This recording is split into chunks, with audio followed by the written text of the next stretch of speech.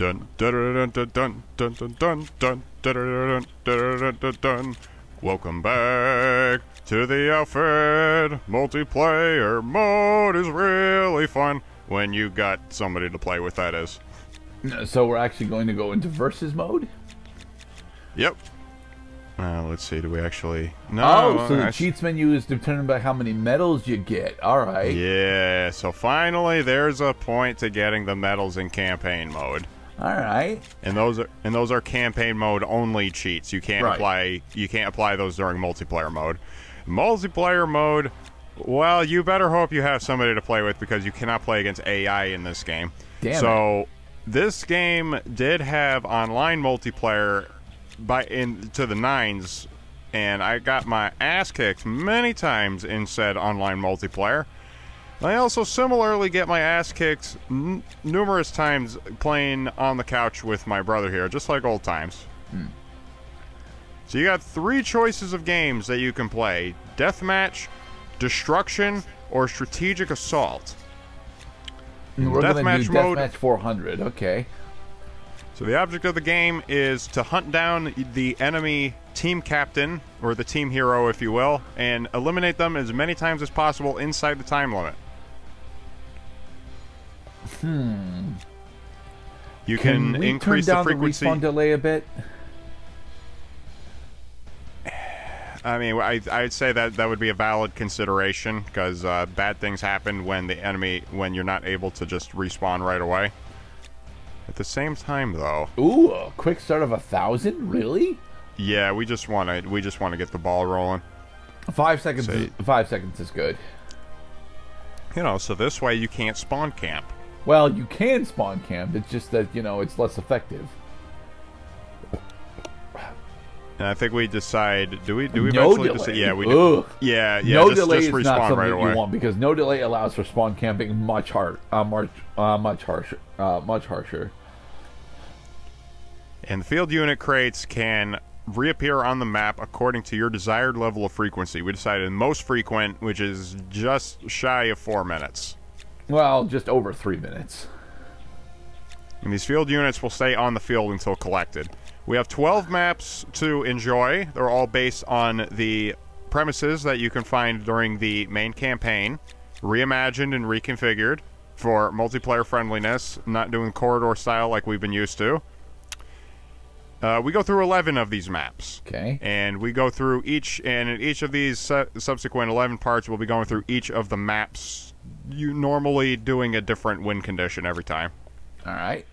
Dun dun dun dun dun dun dun dun dun dun dun dun dun. So the goal of deathmatch is, perfectly honest, is to get access to the armory and hold it forever, as then you can get access to the heavier machine gun turrets, which of course allows you to steroid your kill count significantly higher. Getting the motor pool, I would argue, is the more important objective, because that would allow you to get a tank. So we're actually going to get to play with Nina, okay? Yep, Nina is the J.D. Tyler for the Nazis. She deals the least amount of damage, and she has the lightest armor, but she also moves the fastest. Okay, so the Jeeps that the Nazis get are the gun car, the cannon car, and the Puma, and then the half tracks are the wagon, the Flampanzer, and I didn't get to read the other one. Now it is time to damn it! Defend the area.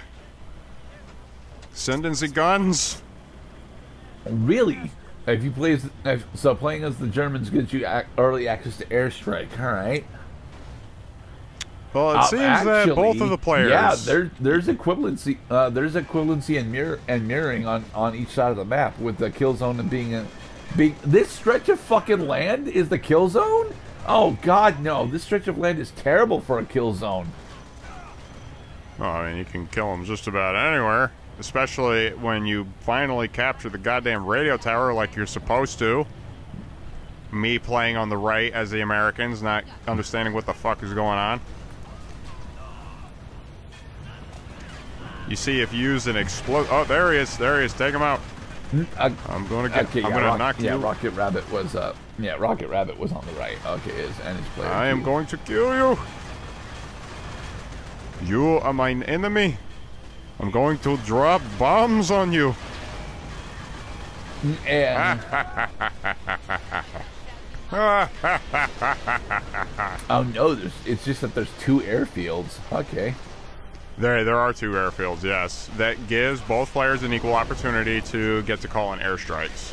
But airstrikes aren't honestly worth the investment for the most part. Well, it did just score me a kill, though. No, we're just going to very quietly sneak away. It's easier to sneak away when you're going on foot, because you're a smaller target and people might lose track of where you are. Oh, the only kills that actually fucking matter are between the 2 players. Yep. Ooh. Okay, so yeah, you're not going to want light machine guns then, because light machine guns are just going to have you get killed more often by the heavier emplacements.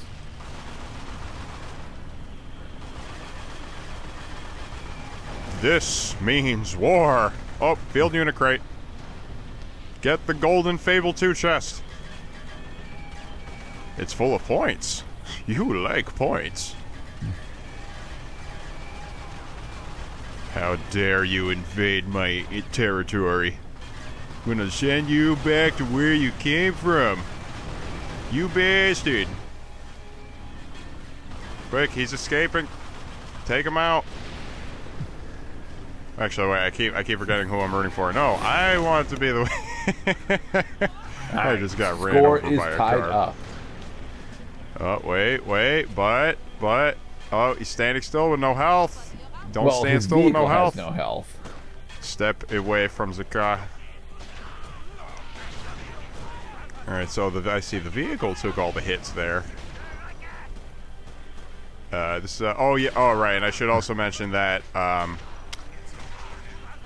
according to the rules of the Geneva Convention set on the recording date well after World War II, opposing forces are not allowed to use melee against each other. They're also not allowed to use melee against enemy combatant units. Really? We're not allowed to use melee against AI units? It was a game balance consideration that my brother and I agreed on, because melee is a one-hit kill, and we don't want to turn this into a ha ha ha I got to you first kind of game. This is more like, I had the gun, I got the target, I got the kill. That's how it should work. But here we see, of course, the rifle once again just being ass. I think that's just a flaw of the game, is that it just does not know, the game does not know how to fucking orient a hitbox when you're operating one of these gun emplacements. I was actually referring to your brother playing with Nina right there, because Nina's rifle needs a good, what is it, 4 seconds in order to actually minimize mischance, and even then, it still actually has rather significant mischance.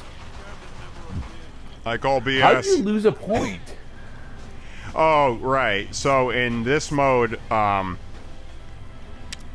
I guess what this does is it helps you keep track. Versus counting kills, it's just trying to count who has gotten more kills than the other. So if the U.S. got a kill right now, U.S. would still be showing 0 points, but the Nazis would be showing only 1 point. So it's keeping track of a lead, not individual points? Correct. Ew! Well, because the most important factor is the size of the lead, because whoever holds the lead at the end of the game wins. Yeah, I get that, but still, ew! I mean, it's kind of weird. I'm not sure how this is exactly better. I guess they don't want players to feel bad if, or think too hard about the numbers. I mean, there's a lot of numbers in this game as it is. You got command points, you got distance from your strategic objectives and utilities, you got command points that are costed, you got command points for just getting rewards for enemy kills. And you dying to AI doesn't actually increase his score. Wow. Oh, right. That's another big thing, is you have to be responsible for the kill. You have to pull the trigger or press the A button to do a melee execution. If the AI gets the kill for you, it doesn't count. Ah. All right, I'll just Yeah, very I'm sorry. slowly. I would never have played this after my first experience with this shit. I mean, maybe not this is deathmatch. absolutely terrible scorekeeping system. Well, I mean, there are other win conditions you can try. I'm not sure how crazy you'd be about destruction mode. I bet you would like strategic assault, though. Maybe, probably not, honestly, because a strategic assault is more or less a combination of King of the Hill and the standard campaign settings, right? Strategic assault is basically King of the Hill, yeah. Yeah, and I've never actually been a big fan of the King of the Hill style of gameplay modes in FPS games that I've played. So observe here all that player 1 is at a distinct advantage over player 2 at the moment. He has command points, he has all 3 utilities, and player 2 is perpetually on the back pedal now, just playing defensively, trying to get a lead and get an edge in. But because player 1 has been blowing up his resources the whole time and getting those sweet command points, now player 2 can't really fight back. That is not at all the case here, especially since you still have access to the airfield. Like with access to the airfield, you should be able to take down a good portion of Nina's emplacements. The problem, of course, with that being that he hasn't bothered to place any. Like a majority of this map has been your brother showing off that he's more comfortable on these maps with this gameplay style than you are. We're just saying something because I played this game way more than Michael did. Okay, well that's a bit of game balance right there. Is that you don't have to destroy enemy units in order to get command points. If you can find the field unit crates strewn all over the map, and there are probably numerous of them by now because they've been spawning every 3 minutes and 20 seconds, then you could potentially turn the tide of battle. Oh, don't get too close to the water now. Yeah, wouldn't want to drown there. Swim. Oh, I'm sorry. Were you just shooting at me, or was that a mosquito bite?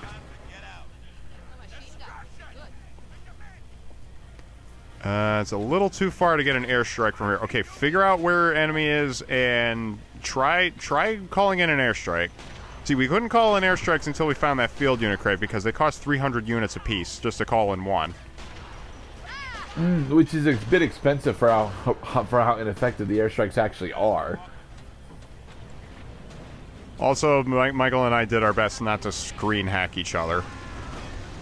You want to be an honest Joe when it comes to this. Yay! I finally got a point. Except